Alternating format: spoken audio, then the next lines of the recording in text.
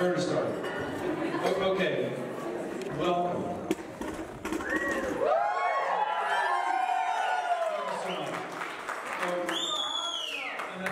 An event like this brings forth an occasion that certain words need to be said. And Robin and I want to extend our gratefulness for everybody spending their time and treasure coming from North Carolina, and Houston, and Maryland, and Georgia,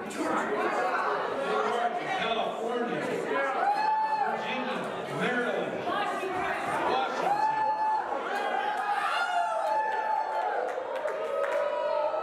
Oh, come on. Wild hogs.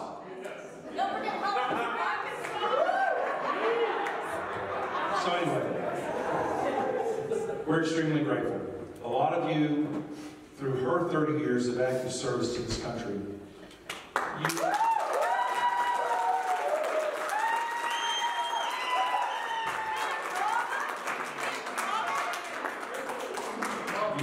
you were somehow, through probably God's providence, put into our pathway, and you helped our family immensely.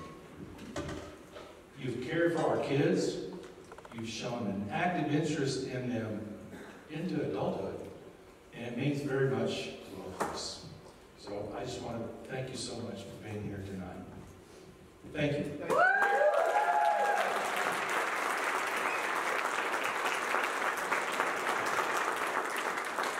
I'm going to offer a short prayer, and then we'll be able to eat. So I welcome you to pray in whatever fashion you choose to pray. In the name of the Father, the Son, and the Holy Spirit, amen. Bless us, O Lord, in these thy gifts, which we are about to receive from your commandment and Christ our Lord. Amen. Thank you.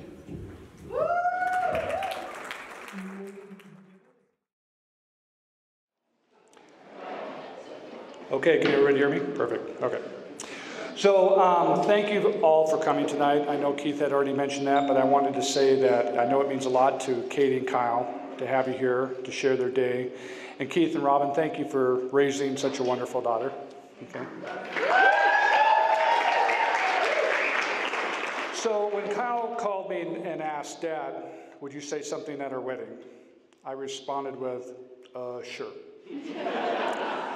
Truth be told, I've only been to 3 weddings in the previous 25 years, and one of them being my wife Peggy's mine. Okay. I had no idea what to say. So I did what I always do when I need an answer. I Googled it. What I read seemed kind of mushy. Some of it I could agree with, like telling Katie how beautiful she looked tonight. But the part where it said for me to tell Kyle that I loved him in front of everybody, nah, that ain't gonna happen. So I started to think about what I could talk about, and I came to the trials and tribulations of Kyle's childhood. Then the teenage years, the first time I took him driving on the road, and the infamous 16th birthday party, and graduating from high school. Okay.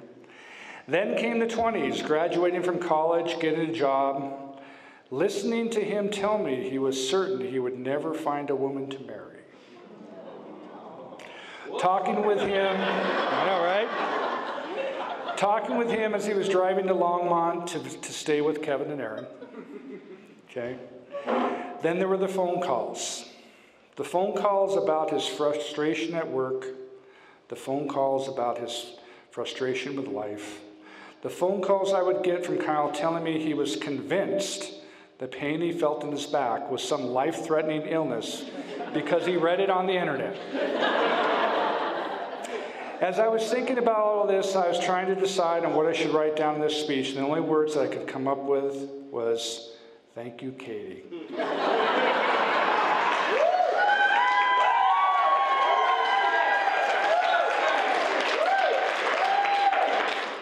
When Kyle first called me and told me about Katie, I could hear the excitement in his voice.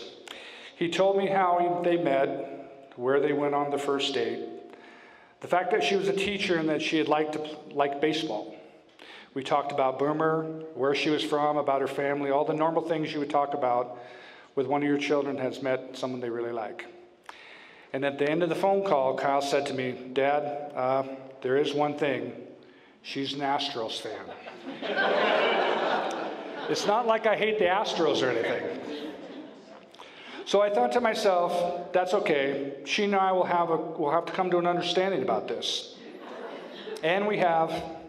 Fast forward 2 years, and here I am, not saying anything about the Astros, and Katie's having Kyle buy me Jose Altuve Father Days cards. In all seriousness, when Kyle called me asking me if I would talk at their wedding, I was honored.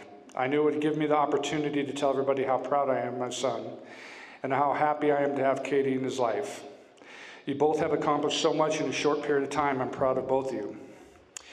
Katie and Kyle, I want you to know what I really thought about this, and as I sat down to write this speech. For those of you who don't know, Kyle's a photography business. He started about 3 or 4 years ago. He bought some nice equipment, created a web page, and started taking pictures of the landscape, senior portraits, and family pictures. In June of last year, I retired from coaching. On the final day of the state tournament, all my kids showed up to watch the game. After the game ended, it was customary to have families come out on the field and take pictures. As things winded down, Kyle suggested Peggy and I take one together, so we did. I saw the picture and I liked it, but the true meaning of that picture didn't resonate with me until a few months later. You see, son, that picture you took is a constant reminder of one of the things I truly enjoyed in life, and that was coaching you kids. For 25 plus years and countless hours, I was given to spend time with you all. I loved every minute of it.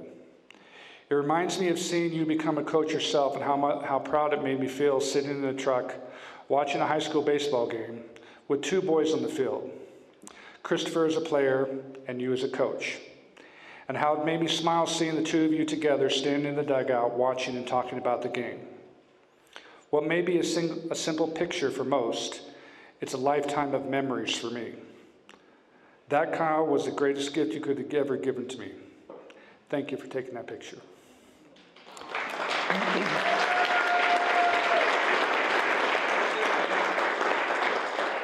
So as I sat down to write this speech, what I really thought about is what gift I could give to both you and Katie.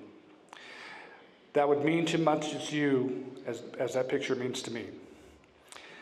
Kyle and Katie, if I could give you both one thing, I would give you the ability to see yourselves through my eyes right now. Seeing yourselves together, husband and wife, the first look at the pond, saying your vows at the altar, the look in your eyes of how much you love each other and the happiness you both express of being able to share it with the people you care about the most, your friends and families who are around you today. That would be my gift to both of you. Kevin and Aaron, thank you for all the years of friendship you've given to Kyle. He has and still does tell me how much he means to him. Katie, you do look beautiful tonight.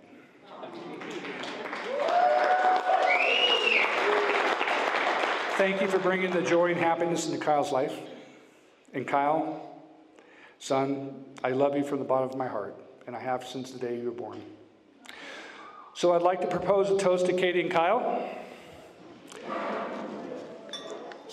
I want to wish you love, happiness, and a long life together. If you choose to have children, may you be blessed with both boys and girls. And if you do have a boy, remember, Keith and Jim are good names. But Kyle, the title Great King is mine. I can only sacrifice so much. To Katie and Kyle.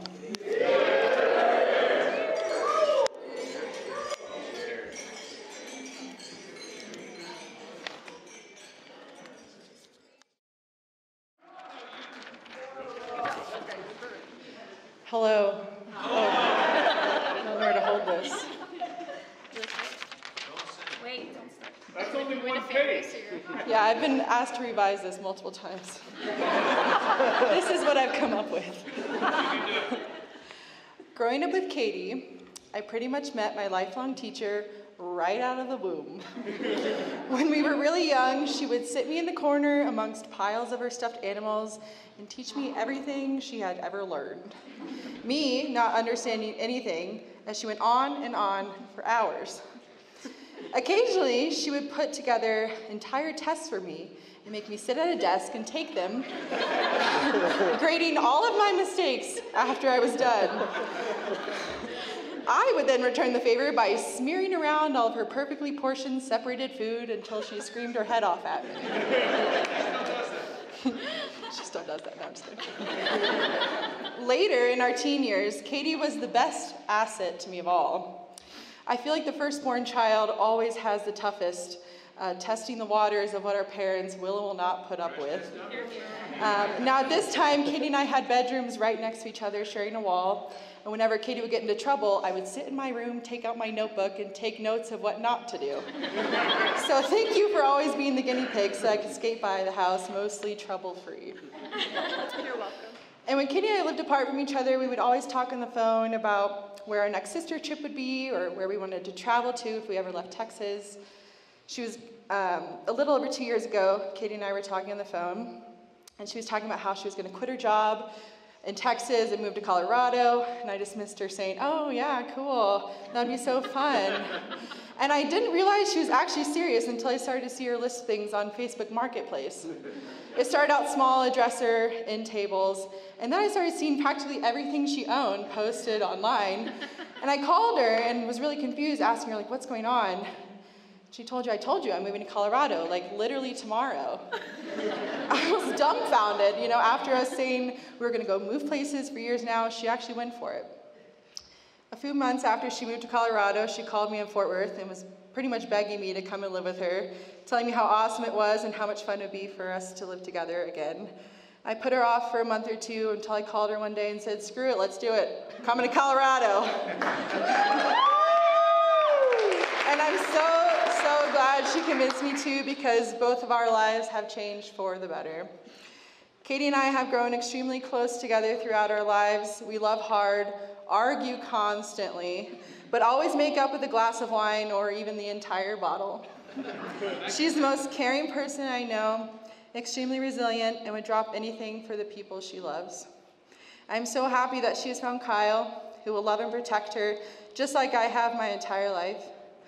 Kyle, true, I've always been taller than her, so natural protector. Kyle, I hope you love growing old with her as much as I have loved growing up with her.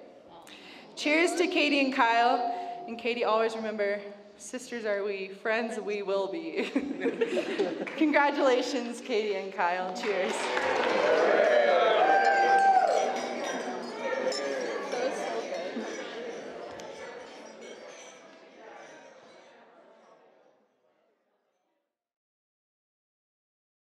All right. So he already introduced me, but again, for those that don't know me, I am Kevin. I am Kyle's best man today. First and foremost, I want to say what an incredible privilege it is to stand by him, by his side on this special day. I have known Kyle for 3,962 days, or about 11 years now. The reason that I know that is because I met Kyle when he crashed my New Year's Eve party back in 2012. He tagged along with some mutual friends who actually were invited to the party, but he showed up and pretty much hasn't left my life since. So I've known Kyle a pretty long time now.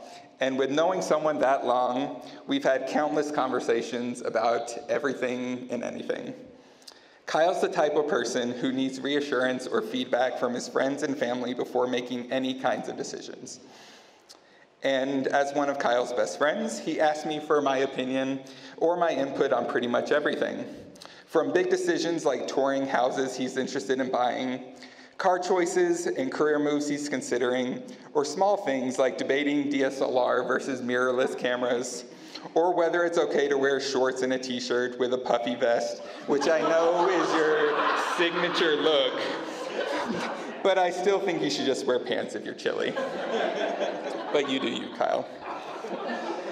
Kyle will even send me pictures of meat in his fridge and ask me if I think it's still okay to eat. Which is kind of really hard to do when I'm looking at a picture of packaged chicken or steaks. But you haven't gotten sick from it yet, so I think I'm pretty good at guessing. All of this is to say that Kyle can second guess himself sometimes. But one thing Kyle has never doubted himself on or second guessed himself with is Katie. Katie, since one of your first dates with Kyle where you baked boozy cupcakes together, he's been quite captivated. You truly bring out the best in Kyle, and I'll be forever grateful for that.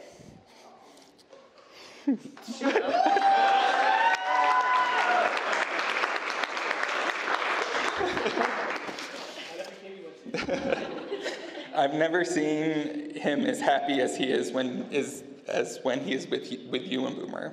You complement each other so well, and it's clear to see the love and joy you both share.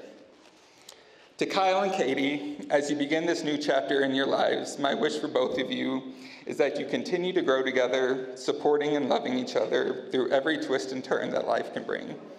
And if you need to send me pictures of potentially questionable food for your fridge, just know I'm always a text away. So here's to the groom, Kyle, a man of integrity, humor, and unwavering loyalty. And to Katie, thank you for making my friend the happiest I've ever seen him.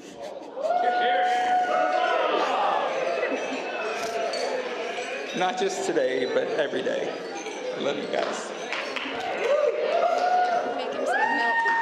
Oh, and there's one more thing. There was a request from table 4, I think. They want to hear Kyle say milk.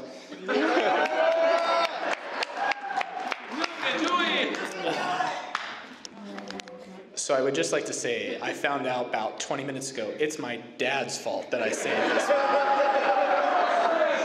So how I pronounce it is milk. But just wait, Katie knows how to fix it. Milk.